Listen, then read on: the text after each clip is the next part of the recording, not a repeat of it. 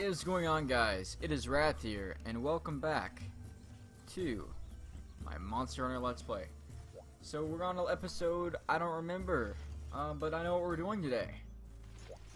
We're going to be killing the Queen of the Desert. I barely have enough for the contract fee after I paid for this new weapon. We're still actually trying to get that last Rathalos piece, and if you don't know, it is one of the hardest pieces to get in the game. You need a specific drop to get from the Rathalos called the Rathalos Wing, and it is ungodly rare. I mean, I've done the quest to capture a Rathalos maybe 7 times, and I still haven't gotten it.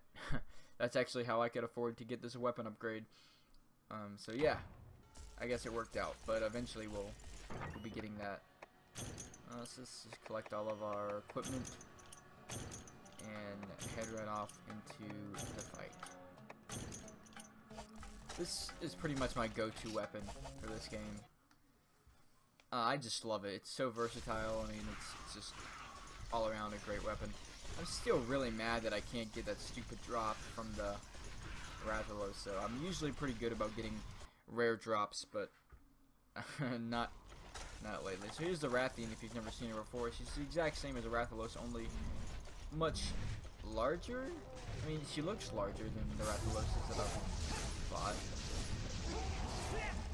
She doesn't fly around like Rathalos does, actually. Just makes her for a more enjoyable fight. I've always enjoyed fighting Rathian more, even though I always use the Rathalos stuff. I don't know why that is. Now, I'm pretty sure that the Rathian gives you increased health, and the Rathalos gives you increased attack for their armor stats, and that's in this game and on the later games as well. She does that. That will poison you. She more revolves around poison than the Rathalos does, but he can also poison you. I think she just has more moves, including the triple fireball.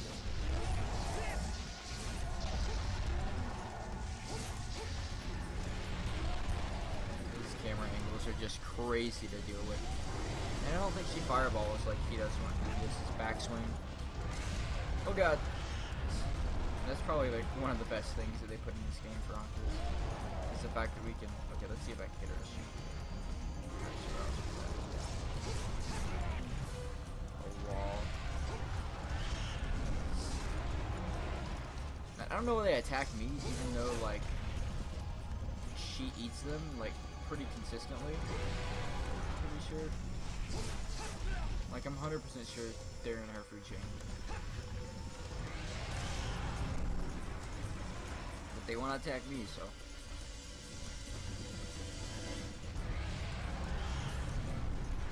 I think we're going to use a flash bomb here.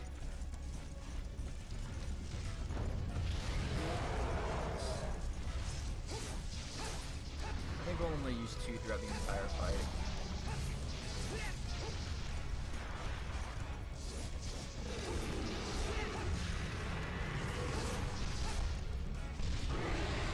Gotta block that.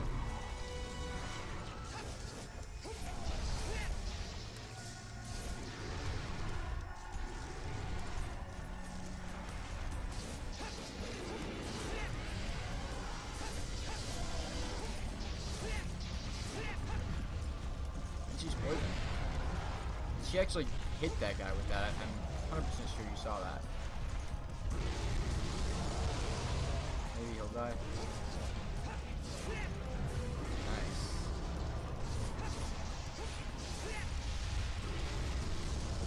Pretty much doing all the work for us here. Ouch.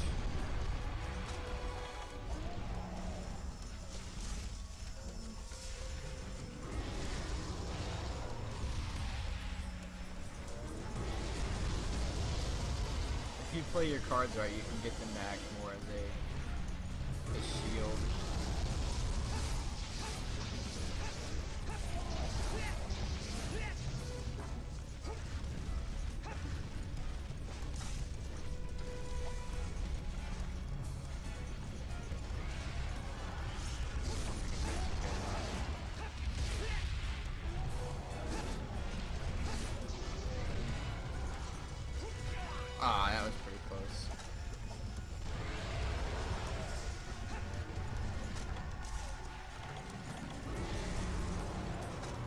if we have time to sharpen here. Yeah, we do. Okay, cool.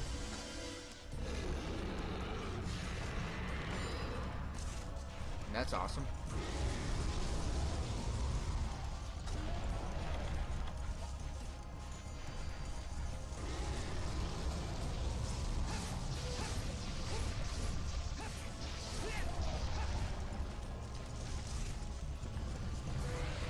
This has been a pretty easy fight. This weapon makes it pretty easy too, because of how versatile you really can be and can afford to be when using it.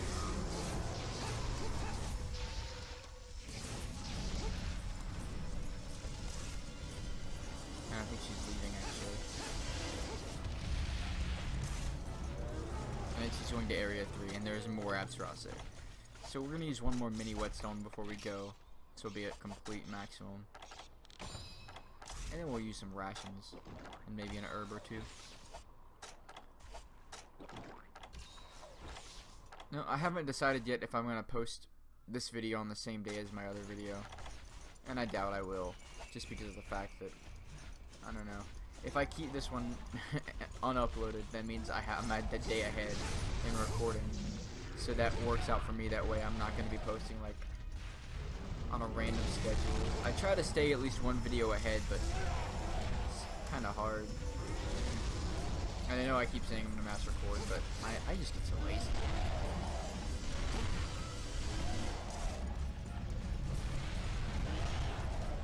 See, she's not a terrible fight, but these Absaros here, if you're not using like a heavy weapon, they give you a hard time.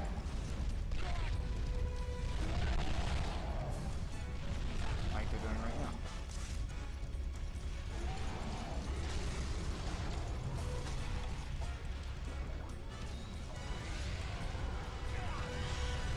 Oh, man. I wish she would just like stay in one area, like Basario's. That way, like, clear all the ads and then you're done.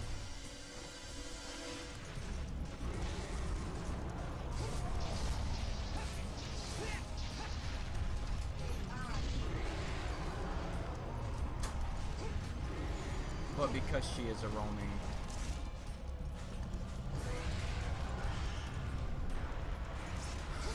boss, it makes it a little bit more difficult. Constantly clearing ads from area to area.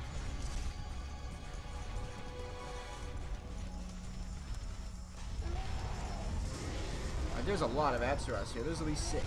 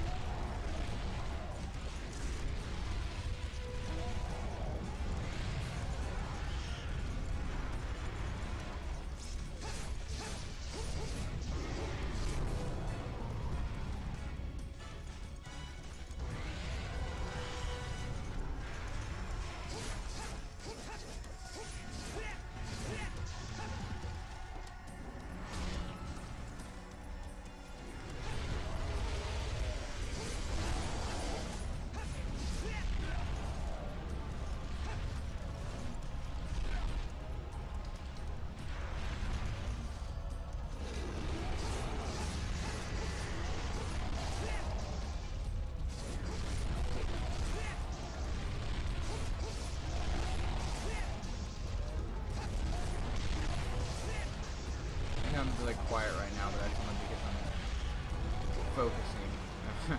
You know, it's kind of hard to see because of the camera angles that I was using there.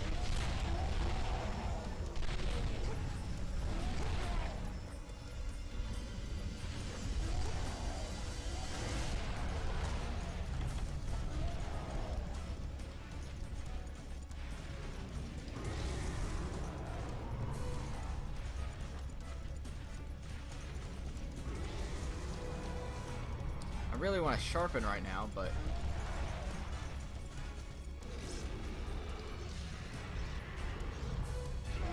yeah, I'm not allowed to sharpen apparently.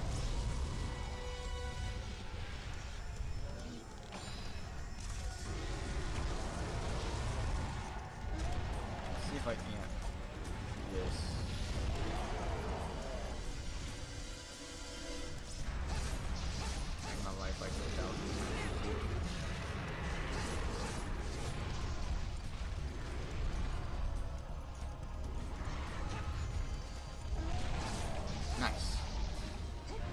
too bad. Could have went worse. It's actually a pretty quick fight. And it can be, you know, if you play your cards right and you attack right, you know, it would have been, we could have shaved 2 minutes off of that if there was no, oh, that's a rare drop.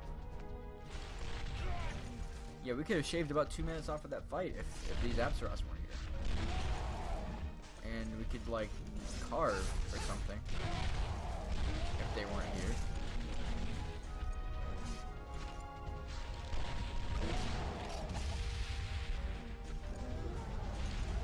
Alright, well, that's the Rathian. I'm sure that compared to the Rathalos episode, this one was amazingly quick. And it also helps that, you know, we're using an upgraded weapon now. But that just goes to show you, like, how much time Rathalos wastes. Because they're about the same health. I mean, they're not any weaker than the other. But anyways. That's done. We could probably do something else in this episode to make it a little bit longer for you guys. I know you guys don't really want to watch a extremely short one. And this would shave off time. Because I think about making longer videos, but then at the same time, it's like, who has the time to sit down and watch a 45-minute video? You know what I mean? If I keep them between like a 10 to 20 minute range, then I guess that gives you more incentive to watch the full thing instead of having to turn it off like halfway through. I think we're gonna go kill some Gendrome. Yeah, let's go do that. We'll get out our Serpent Blade for that, actually. That weapon's gonna be cool before too long. You haven't even seen it in use yet. I'll actually show you what it looks like. It looks kind of jankety right now. Because it's still like bone blade, nothing but bone. If you look closely, you'll see a little like wyvern on the edge of the blade. That's pretty cool. Never noticed that before. And I haven't even showed off what the hero's blade looks like when you're wearing it. It's kind of a cool little thing, but you can't really use it for anything at this point in the game. Alright, we're gonna go on and continue onwards. Let's see what we can do with those Rathian pieces. Huh. Can almost make the helm for Rathian. Not for Rathalos though. Sucks.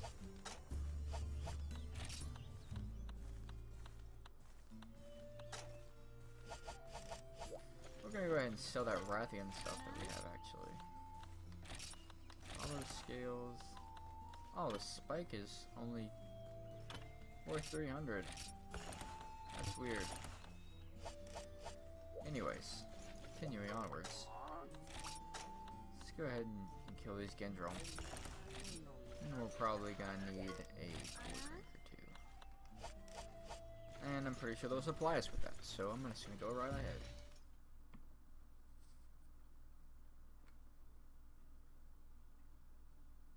So today was my first day of school, back at college.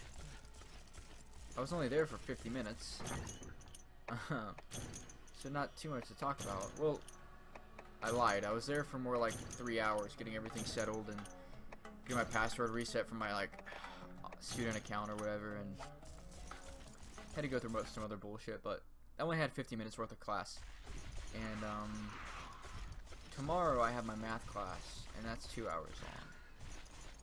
And I think I need to start on my business class, which is online. So I'll be there from like 9 to 11 tomorrow. But, yeah. And it turns out that I actually only have to show up. Oh, there's a control. Yeah, it turns out I'm only have to show up for 3 classes until, October. And that's when my other 2 classes start. I didn't know that. Cool for me.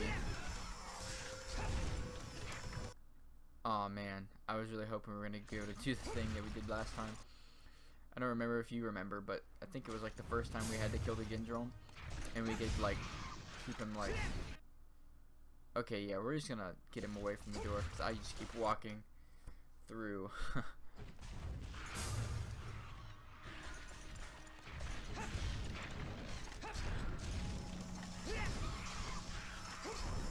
But yeah, we basically like trapped him between the entrance to the next area and my sword. It was amazing. It was like the best thing I've ever seen.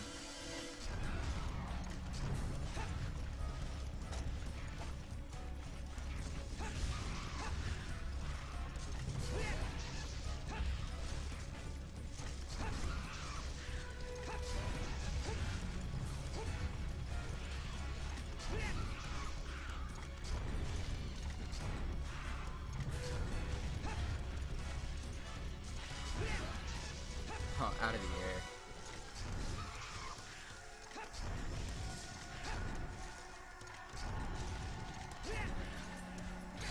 Oh, wow.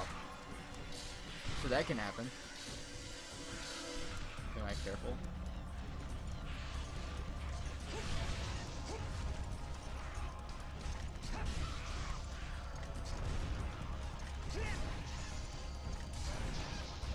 So I think he's gonna try to leave the area now. Nice. There's one down. 2 to go. Let's go ahead and take those. Or one of those, rather. We'll head on to Area 10 and see if there's anyone here. No. Alright, well, I guess that means we can head on to the desert area. See if there's any here. I don't see him here.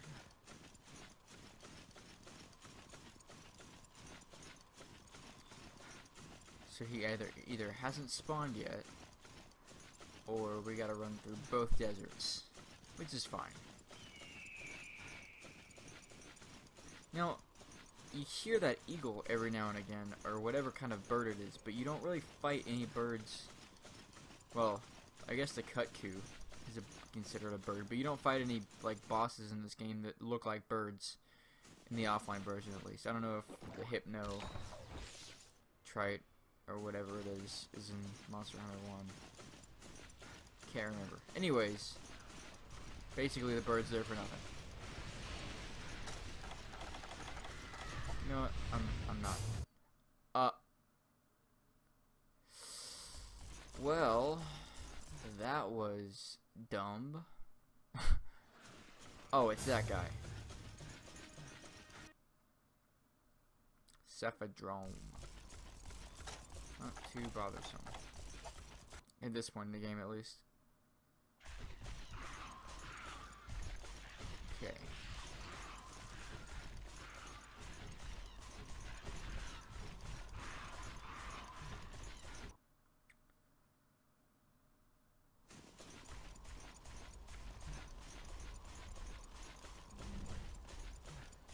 Not in Area 3 either. This is the only problem with these quests, is you just spend so much time searching for the boss. And waiting. There he is.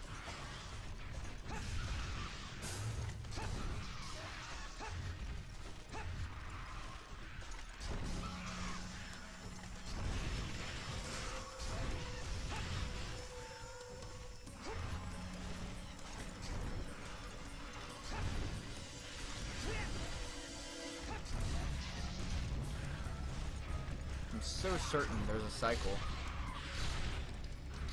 that we could get into if we could, like, get off the ground.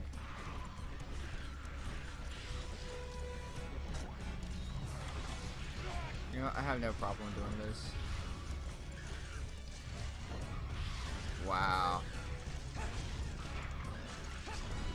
That was a complete waste. Ah, oh, that's just so annoying sometimes. That's the way this game is, dude. Like, sometimes it's like, takes me no effort. Like that Rathian quest, we just completed with like minimal effort. And this guy is giving me so many problems.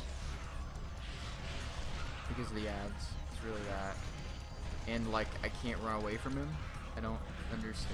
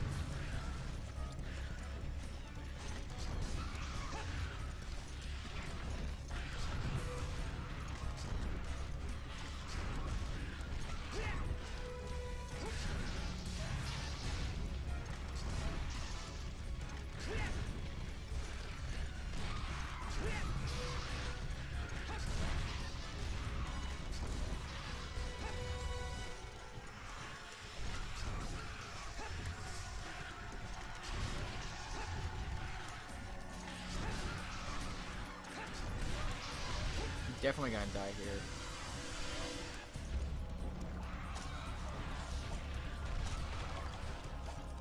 Didn't die. Almost died. Look at the jump. Like, no monster can jump well. Okay. He's leaving. That works for me. That's fine. God, this guy's just so annoying. And I don't mean to complain so often, but I mean, when you're getting like tossed around by ads, it's like, are you serious?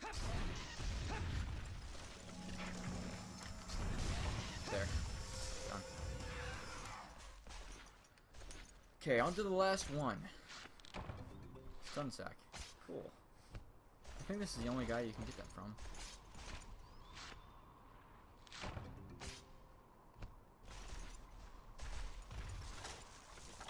Take these rations and just take a second to let my blood pressure go down. Like, Jesus.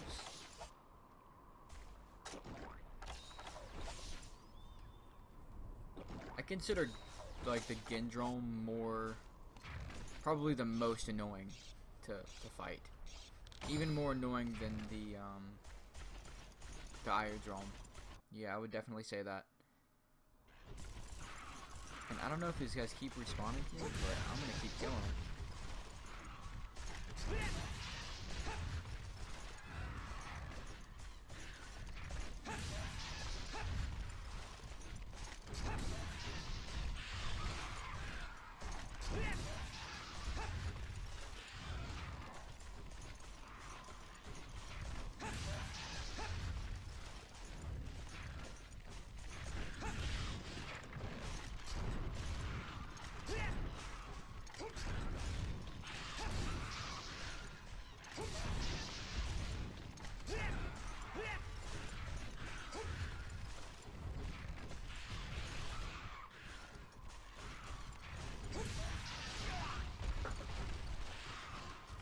Man, I know this is really boring for you to watch.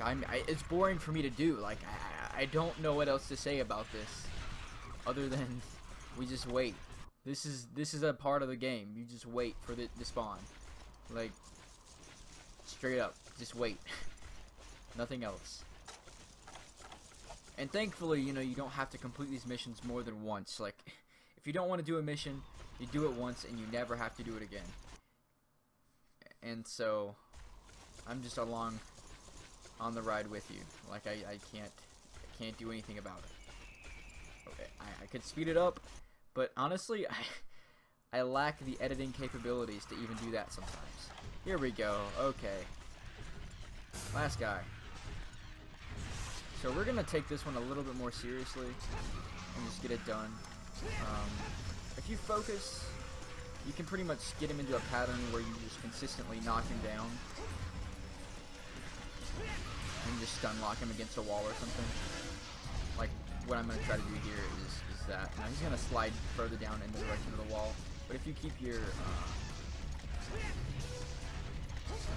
camera on him, it makes it a little bit easier. Now, he's off the wall now. So we've got some pretty decent damage on him from that. Nice.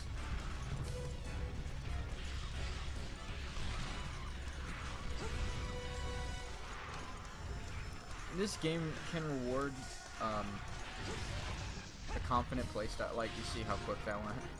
If you use your brain in these fights, it's easier, but I mean, you can't always use your brain in monotonous fights like this. I mean, honestly, it's just, you get to a point where you just turn your brain off and you just act. And in the later Monster Hunter games, you can't really do that with a lot of monsters. Because every monster is different, you know, that there's more to the monsters in the later games. Like Monster Hunter Tri was probably the biggest one for me. It made me change my playstyle. I actually created armor sets for different monsters, for fighting different monsters. That was the first game that I've ever had to do that, like Monster Hunter game, to be specific, that I've ever grinded just so I could fight one monster. And it was pretty much basically just about that, is being prepared for any situation. Like, oh, me and my friends want to go kill a Latreon. Well, boom, I got a Latreon set that gives me high-grade earplugs and attack up large, you know? Or maybe we're fighting, I don't know, Devil Joe, and we're using lances. Well, I have a lance class with guard up +2, and then I have one with evasion +2. So whichever one I choose. That was just like the biggest fun factor for me that kept me playing these games. It's just the completion. But anyways, I've rambled enough. We're 27 minutes in. We killed a couple quests. I think in the next episode we're gonna get around to killing the Rathian again and doing the thing in the aerodrome. That's 3 aerodrome. And then before too long, we'll be doing this bad boy. This is probably my favorite quest, and that's why I'm saving it for one of the last ones that I do in the 5-star missions. So anyways, thanks for watching. I appreciate you guys hanging out with me.